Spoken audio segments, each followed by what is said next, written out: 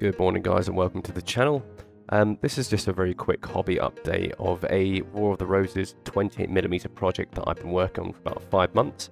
I haven't been into wargaming probably since about the age of 12. That was all Fantasy Games Workshop stuff. And I've always been a bit of a lurker when it comes to historical wargaming. I didn't know where to begin, I didn't know about the different types of sizes, models you can get. And I started watching a chap called Seventh Son's videos, which does these fantastic battle reports from his wargaming games. I'll post a link to that below in the description. And watching these videos, I got absolutely hooked on this stuff, and I thought that was the coolest thing ever. There seems to be something a bit more personal about doing historical wargaming miniatures. I find it's quite a lot. You have to do quite a bit of research if you want to get some authentic liveries done. And I got some boxes of Perry miniatures, which are these guys right here. So these boxes I found were insanely cheap for what the how much you get inside them. There's about £20 a box, and you can get 2 units of foot knights in this box, and you can do bill and bow as well. I've got some other stuff, but let's I'll show you what I've done so far, and let's get cracking. So I started off doing a bit of research into the different sides of the War of the Roses. If you're not sure about the history of the War of the Roses, the War of the Roses was essentially a series of wars that displaced many, many kings on the throne of England, and it was basically England versus the rest of England. So this is my Richard Neville command base, and I've got these flags off Pete's flags. This is all Perry miniatures. These guys are actually metal figures which you can buy separately on the website, and this is a couple of Billmen that I've had spare leftover sprues, because like I said again, they're fantastic value for money. You can get 2 units of these guys out, and I'll show you in a second, and you'll have tons left over for kit bashing on the little bits and bobs. The basing itself comes from Geek Scenery online. Again, the link to that will be in the description. This is like a ready-to-made base, so all that is glue. A bit of this base chucked on top. It's left to dry overnight, and then I've added these tufts and small flowers there, which you can get quite cheap as well. But yeah, this is my first couple of paint jobs that I've started doing. These are all contrast paints with a GW metallic dry brush over the top. Little details picked out there in brass. I was quite happy with the way they turned out for not painting for so many years. I've made quite a lot of mistakes, but honestly, once you put them all on the same board, you won't notice them. I've done this command base in a rectangle, which is 60 by 40mm bases. The reason for that is because I intend to do an Edward Plantagenet command base. It would be the main command of my force, which means this guy can be popped into a men-at-arms unit and just act as an all captain, you know, just within the ranks. So that's him. I started working on his men-at-arms unit. So these are the Billmen for the bill and bow units. So I've tried to do very special his livery emblem there, which is the broken or beaten branch, which is supposed to just my branch looks. It's supposed to look like that, a little stick with little bits coming off it, and I've just dabbed that on there.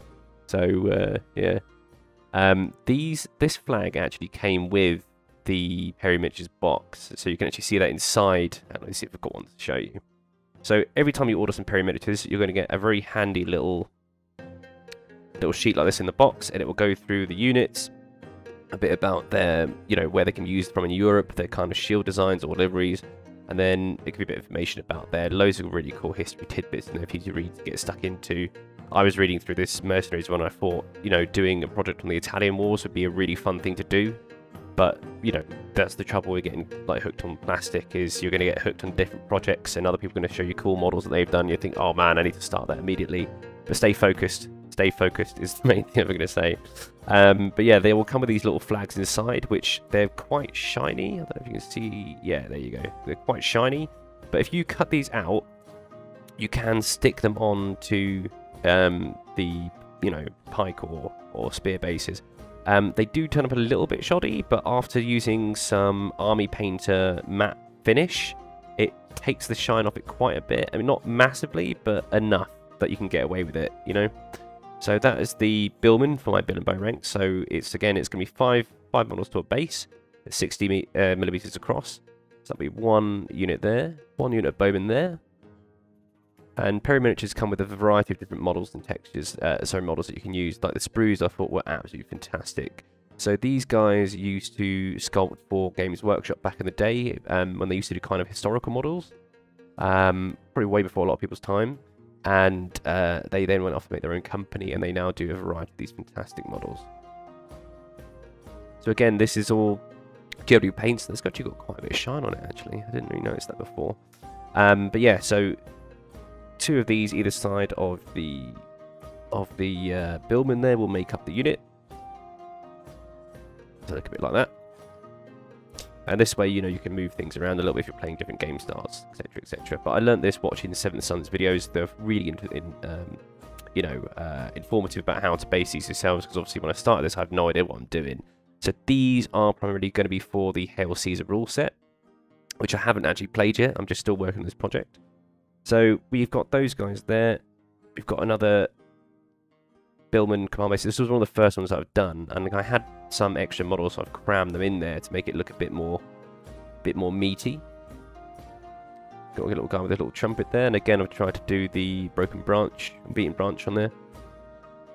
And then we've got a unit of men-at-arms. So to be the command base, I've done this guy in a little bit of a brass kind of texture, because a little play around with the metals that I've got. I'm pleased with it. It's a bit Hollywood, I think. It's like, you know, a whole brass plated armor is a bit weird, but you know, gives it a bit of color. I started messing around at this point with colors on the helmets, so I want to get a bit more of the livery colors all over them. I was trying different colors for the clothing to see what works best, because I was getting a bit weird painting everyone with like green and red trousers, because it was looking a bit like a, I don't know, a little bit like a cartoon. But I think these worked out all right. And again, got another little Pete's flag there, which I thought was really good. And then we've got the men-at-arms for each side of these. Again, tried to put the liveries on there, bit of flourishes on the metals, and then these guys there. So you can do a bit of research online to find out what kind of colours that they used. So I'm trying to go, obviously, for Richard Neville's retinue, I've gone for the red and whites. And again, I'm going to be going on with this guy for bloody ages. Seventh Son obviously mentioned you can find other people who are taking part in these battles with them. So although Richard Neville is going to be the commander, I've got a men-at-arms unit done in John de la Pole's colours, which is the gold and blue, and he is going to be leading a group of men-at-arms under Richard Neville. And again, got some Pete's flags on there. So that is 2 units of Bill and Bow, and then 2 units of men-at-arms, which is 4 units there for his command base. But I wanted to judge it up a little bit, so I got a box of the Period Miniatures mercenaries, which you can get actually quite a lot out of. So I started working on, I think this guy, I made up that this guy's name is Francis d'Amboise, and he's from Upper Burgundy, and he's come to England to sell his handgunners for battle. And this is using the Rick Priestley rule set for the expanded supplement for Hail Caesar's units. And then Seventh Son has been working on his own Google Doc, which is why this is a small unit of handgunners, and they've got their own special rules when they, you know, get guys hit. Well, over the Christmas break, I've managed to get myself a whole load more models. So I have been working on these guys. So my painting skills have increased ever so slightly, so these look a little bit less cartoony. There's less mistakes on these guys. But I've got another couple of units of Bill and Bow. Try to get little details done, whereas before I'd just paint over the whole lot, you wouldn't notice, but I've tried to catch a little bit more detail on these guys. Obviously I haven't got the flags done up for these ones yet. I have had these delivered. But yeah, I'm just waiting to get these flags done on these guys, and I'll finish these ones off with some finish.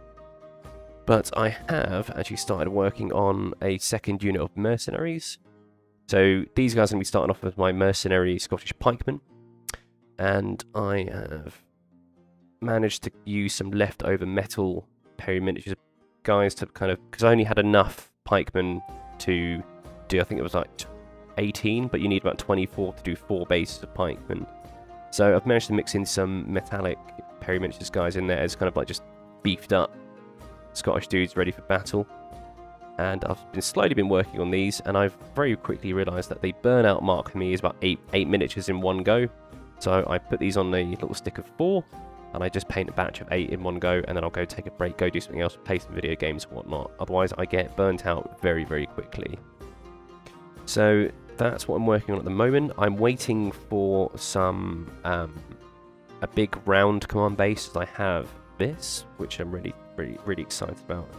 So very much just do some metal bits. So what I've got here is I'm going to be using this guy as my Edward Plantagenet.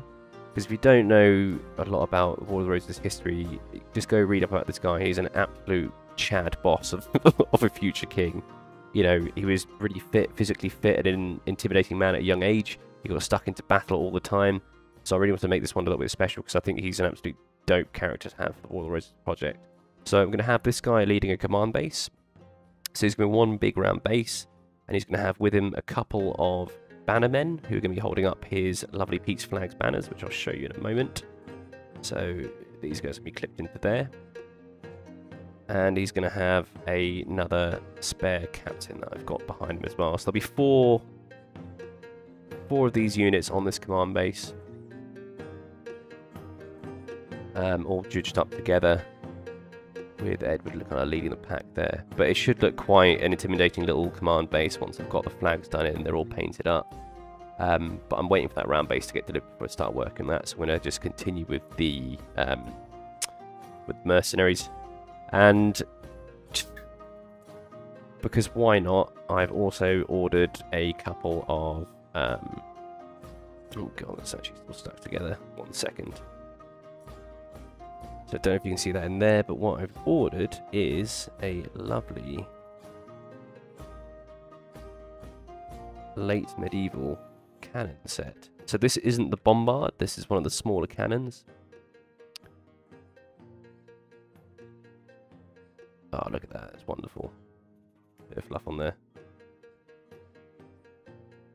Fantastic. Oh yeah, that's really cool. So this is going to be the cannon itself. It's very hard to see when you're not painted this up. But these are the really early stages of cannon use in European medieval warfare. But maybe not yet. But I'm going to finish this first and get this out of the way. The reason that I've done basically two... I don't know what you would usually call them, brigades, I guess, in wargaming, or we call them battles for the Roses. So I've got the Richard Neville, and he's got 4 units. So he's got 2 units of bill and bow, 2 units of men-at-arms, 1 unit of mercenaries, and 1 cannon. And then we're going to have Edward Plantagenet, and he's going to have his two units of bill and bow, his 2 units of men-at-arms, a mercenary pikeman unit, and some cannon. And the reason that I've done that is because later on in the war, Richard Neville actually fought against Edward Plantagenet because he essentially married a chav and not Richard's choice. So yeah, the reason I've done it that way is because if I go to a mate's place and want to play some battles, I've got 2 divisions essentially to fight against each other. Richard Neville versus Edward Plantagenet, because that did actually happen later on in the war. So I've got like 2, I can have a small skirmish with a friend using these 2 divisions, or if I go to play someone who's got a big Lancastrian force, I've got like a huge force I can put on the table, can have a really good, fantastic game. But yeah, so that's it so far. I'm actually going to continue painting after this video to get those mercenaries finished before my bases arrive for the Edward Plantagenet, and then I can start working those cannons, and that'll be all done. But yeah, so far I've actually thoroughly enjoyed this project. There was quite a lot of burnout periods where I've tried to do too many models at once, but yeah, for me it's 8 models, so I'll do 8 models at a time. It'll take me a couple of hours, and then I'll give it a rest, go play a video game or something. But yeah, really chuffed with these guys. Anyway, I hope you enjoyed that video and looking at the little project that I've been working on. But yeah, thanks very much. I hope you enjoyed the video, and speak soon.